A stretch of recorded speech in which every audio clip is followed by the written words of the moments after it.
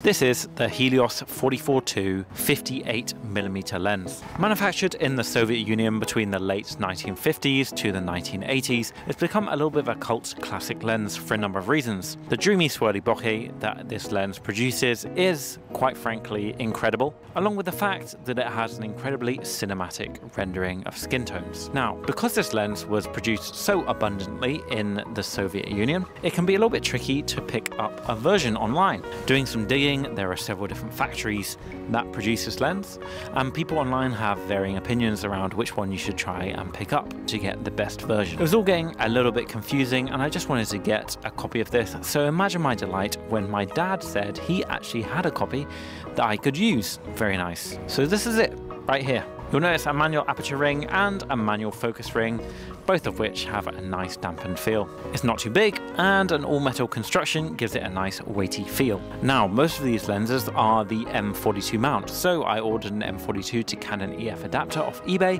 and I thought I'd be ready to go. The first sign of danger was when that adapter didn't actually fit this lens at all. I tried to put it on, but the mount on this one was a little bit too small. It turns out the version that I've got is actually an M39 mount, which is slightly different, and I picked up a cheap adapter off eBay to make sure that I could fit it on my camera. I took this lens out to shoot some photos of Liz in Notting Hill with the Blossom. Now, a couple of things started to not go to plan. Firstly, there wasn't that much Blossom, and secondly, I found out that this lens couldn't focus to infinity.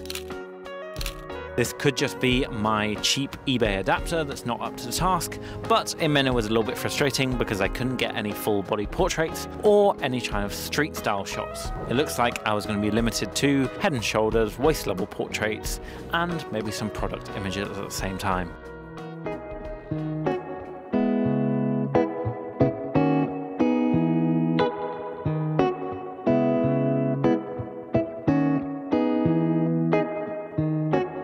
But all wasn't lost. I started to try and get some headshots, and I was quite impressed. The rendering is really pleasing, surprisingly good contrast throughout the frame, sharpness in the center is excellent, and the portraits had a really distinct look to them. I feel like you can tell that these are shot on a vintage lens. Despite the focus issues, I think this lens might have a place in my camera bag. It has a really distinct look, and the skin tone rendering is really lovely. I could use it for headshots and portraits, as well as product photos. Here on my YouTube channel, I'm always taking photos of lenses and things like that, and it would be excellent for something like that.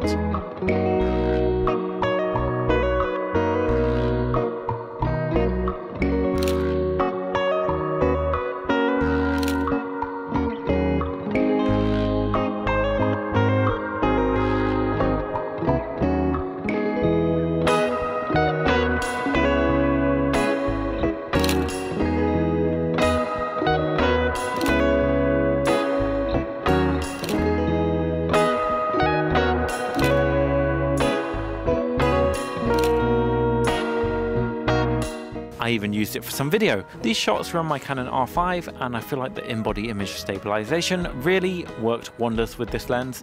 Everything is handheld, and I feel like it is really cinematic and really shines in this kind of context. But finally, kind of the elephant in the room, I picked up this lens, or I wanted to for such a long time, to try and get some of that infamous swirly bokeh, and I didn't manage to get that much of it. Some of the portraits I took, especially in Notting Hill with the buildings in the background, I feel like that kind of background didn't quite suit this lens to get the full swirl. I needed some kind of foliage. When I've managed to get the foliage, you can see the effect, but it is quite subtle. It's nothing like some of the examples that I've seen online. So I decided to do some digging. What exactly was going wrong here? Was it something that I did? Was I not shooting wide enough open? Was the background or lighting conditions not exactly what I was expecting? And it was at this point that I noticed that this copy of this lens is not actually a Helios 44-2, it's the original Helios 44. It's the older brother, the original version, the slightly older one, and it doesn't have quite as pronounced swirly bokeh effect as I was expecting.